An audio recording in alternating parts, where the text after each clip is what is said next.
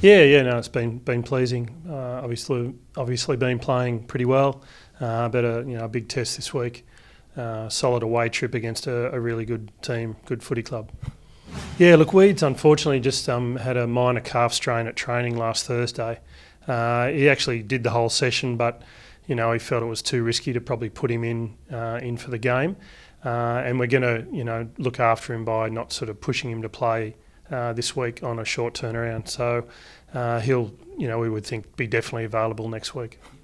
Yeah, Kenty going really well, doing some good solid running work, starting to do some skills, but he'll play in and around the bye week. Yep. Yeah, look, Mitch has had that elbow, been going very well, doing a lot of contact in rehab. Joined the group today for training, and he'll be available this week.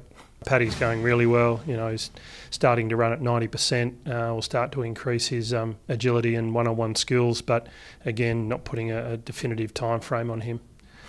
Yeah, Corey progressing with that hip, starting to run fast, to do a bit more work in rehab, but we're not putting a time frame on him. Yeah, look, Vander's, I've been saying for a few weeks now, is going really well, really seeing the type of athlete that we've come to know and love Aaron to be. Powerful, explosive, but also with a good tank, and he's really showing that in rehab, so we're looking forward to seeing him just after the bye. Always a great trip. We love going up there.